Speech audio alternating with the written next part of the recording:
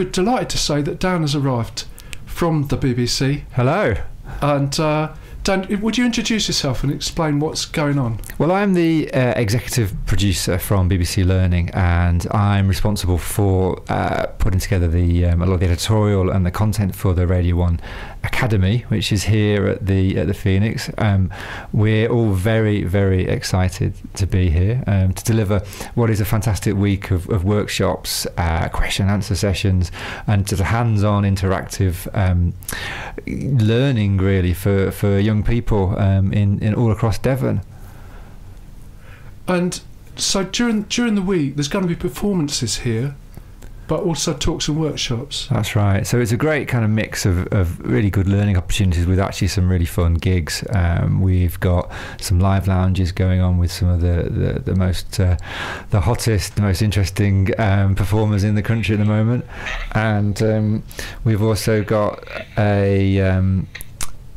a gig on don't use his phones are going off now. So I've got my phone going off. Yeah, well, see what's happening is I'm helping run the academy and coming to talk to you on radio. Right, no, I do understand. And I've got all my comms, my radio's clicking. I'm so technically inept I can't work out how to turn it off. There we go. It's off now. Sorry about that. That's all right. That's quite all right. See, live. You see, we're all. It's happening. It's ongoing. Yeah, no, it's very good of you to nip down. We're in the basement of the building. And so it's not far away from you, but I do understand. No, upstairs. I mean, upstairs is this kind of hubbub of young people, excitement, music. It's just brilliant. It's brilliant to be here. So look, I know you can't stay long. So I'm just going to get to my question about television first of all, because I know roughly what the answer is going to be, but I'd just like to sort of get some sort of recording of it. What strikes me is that when the Academy was in Hackney, there was a lot of performance on the actual big weekend that ended up on BBC Three television, so broadcast television. Whereas now, BBC Three has gone from that. So, is it right? It's all going to appear on YouTube or the iPlayer or the website, or not sort of non-television ways as we would imagine it? Yeah. So lots of the content that's recorded here will be on the Radio 1 Academy website. And that's where people can dip into there to kind of see the resources that are on offer. So as well as the performances, there's lots of kind of learning. There'll be kind of toolkits for young people trying to kind of make that break into the creative industries. It's a really good place to go where we kind of curate everything that we've got here.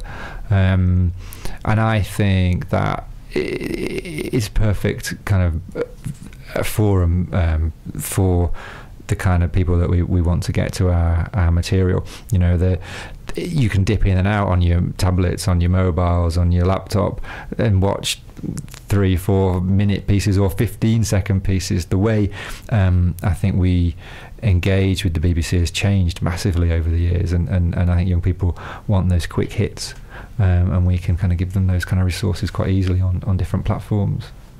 Right. So do you think? I mean, I'm going a bit off maybe what's happening at the moment, but it just interests me.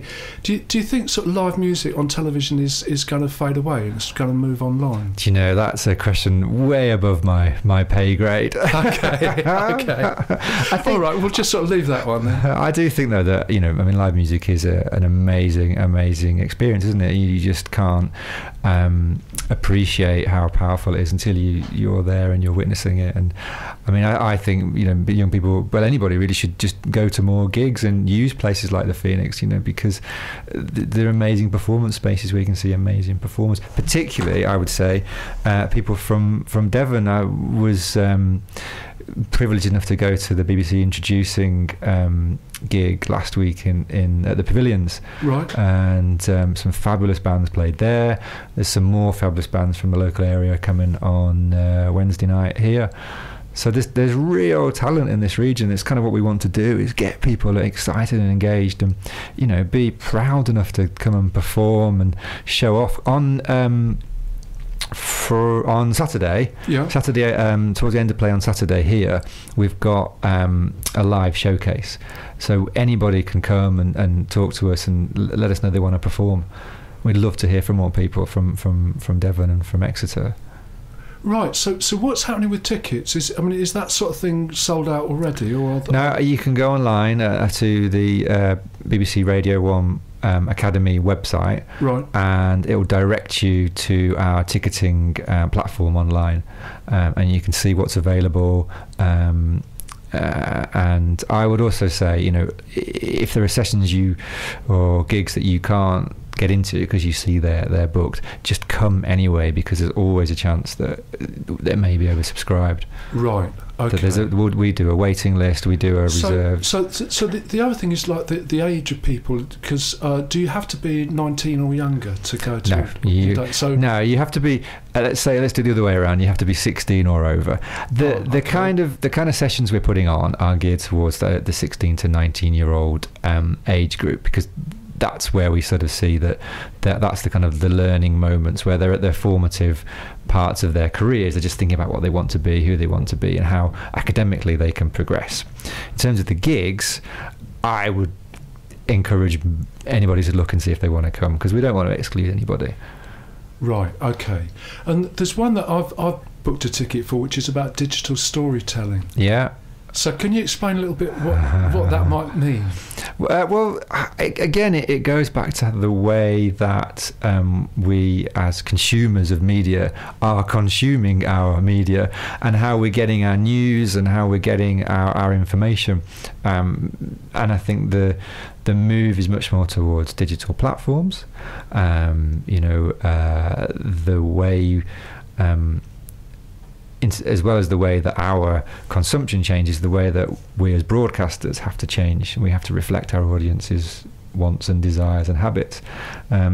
So telling news stories in a digital age is very different. It's a different way that you might want to think about framing your headlines. You might think about how you're going to film things, make it very visual, and then how you're going to get people to migrate to it, how you get people to click onto it, and there are some great kind of journalists like Evan Davis, Newsnight presenter, right, Tina Dahealy, who's News Beats presenter, who are moving into this digital world and embracing it.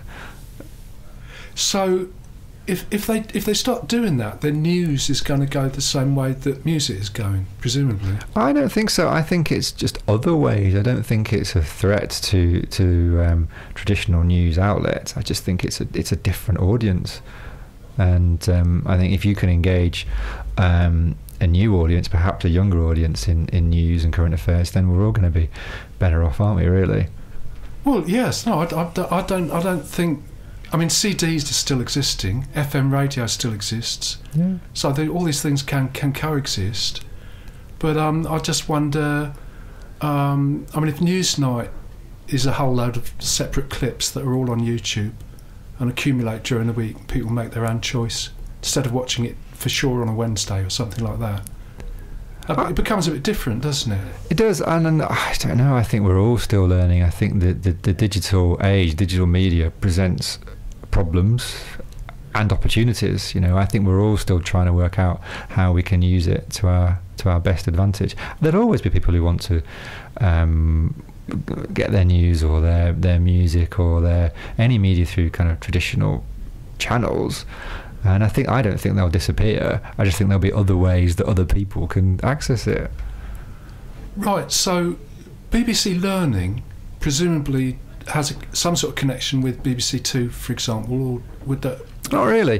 BBC Learning, based up in Salford.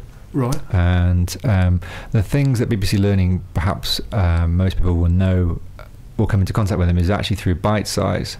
So BBC Bite Size is made by the team at BBC Learning. Right. And we work to do campaigns like this one with the Radio 1 Academy, which is an event, but also we were really involved with the BBC Shakespeare Festival that's been going on for the last the last few months. So we worked with our friends at CBBC and CBeebies to do Shakespeare programmes for young people, very young people, and engage them in Shakespeare.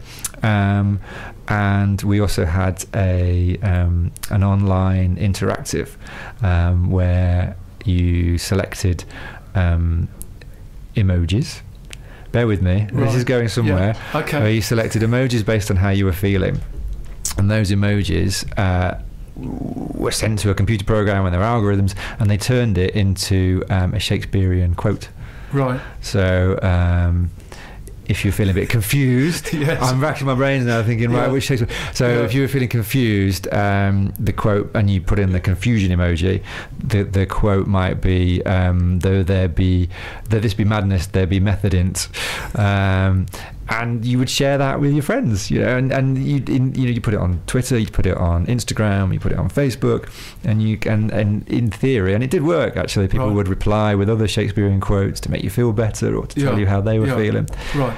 That's just a way of trying to engage that kind of 16 to 34-year-old audience who might have had 16 to 34. This is remind me that the CBB. Okay, so CBeebies is up to 6. Right. CBBC is 6 to kind of 12, maybe a little bit older, and then. But you get the chart on it, don't you? I've been told that the Radio 1 chart. Yeah, the chart can turn up there. The chart shows on CBBC on a Friday. Yeah. So what age of people are watching that? Do you think? CBBC is sort of 6 to I want to say 12. I might have to go and check with that, but yeah, it's. But there's not a lot of chart shows on mainstream television, is there?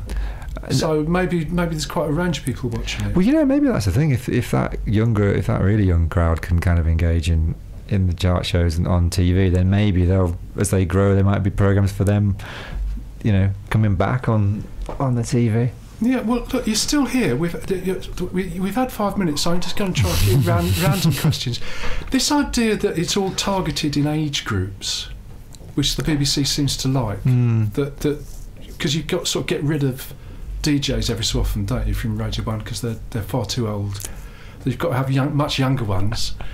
Do you think the music actually sort of plays to that? Because I'm obviously from the last century in most of the music that I play.